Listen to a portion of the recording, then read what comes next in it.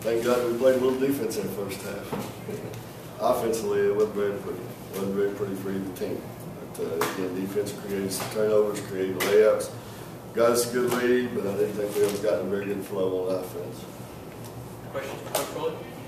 The start defensively, I think it was 12 straight stops to start the game. I mean, what went into that? What did you kind of see, and what was kind of the? So we were really emphasizing, trying to pick up our defense. It's late in the year now. Our defense ought to know the different sets of people.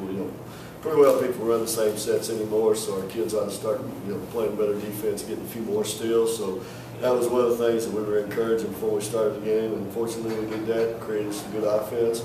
But again, lackluster offense after that.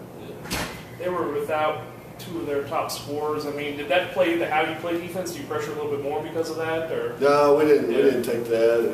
Because you just got to play with what you're playing against, and they're always going to have good athletes. The kids they left at home, these kids, just as good. It's just probably not in the flow playing with each other. Yeah. But that didn't have anything to do with it. We were trying to go into the game with ideas. Right now, the next few games, especially at home, taking people out of their sets if we can. See if we're good enough to do that.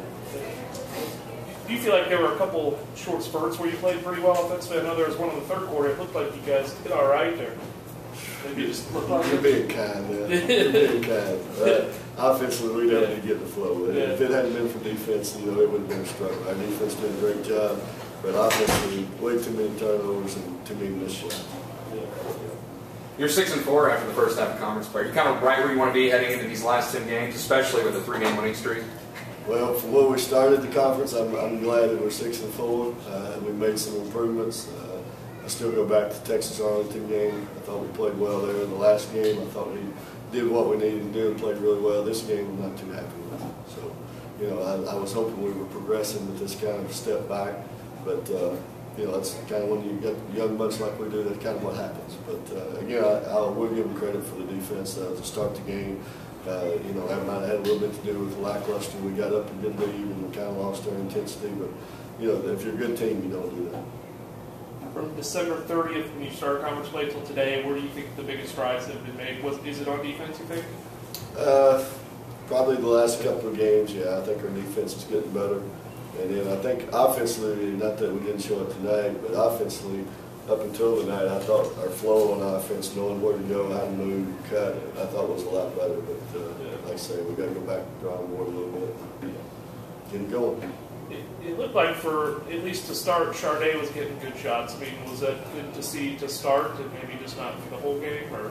Well, Charday, we're trying to get Charday shots. We're trying to get, for a perimeter. Charday's shooting 40% from the three-point line. You don't get many kids, but she's got to get more aggressive. She's got to get more aggressive. And, that's just again, a kid that's not played much basketball for us, even though she's a junior. She hadn't played hardly any, and she's got to decide whether she's going to take that shot or not. It's not up to the coaching staff. She's got the green light. Any kid I've ever given green light, she's got the green light. So she's got to take advantage of that. She's got to work.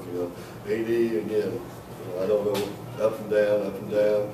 But Charday's, that's the one we're trying, because she's big, she can drive it, she can do a lot of things. So if we can get her going, and then AD, figures out and starts playing well, and then you got two shooters, and our post players have been scoring pretty well. So that's what we got to have to be a good team. Charday's got to take shots. Any other questions, Coach Foley? Coach, when AD is facilitating like she is tonight, 9 assists, but that shot's not falling. How do you coach that? How do you?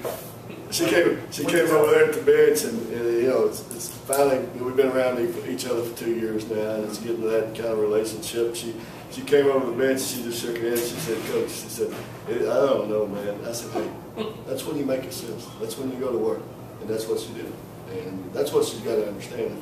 She's good enough. She can change games with her ball handling, her passing, and she's got to take advantage of that. So you're right. That's what I told her. I said, "Hey, if it's not falling, just pick them apart. Have fun." So she kind of did that. So that was good. Good point. Anything else? Thank you, Coach.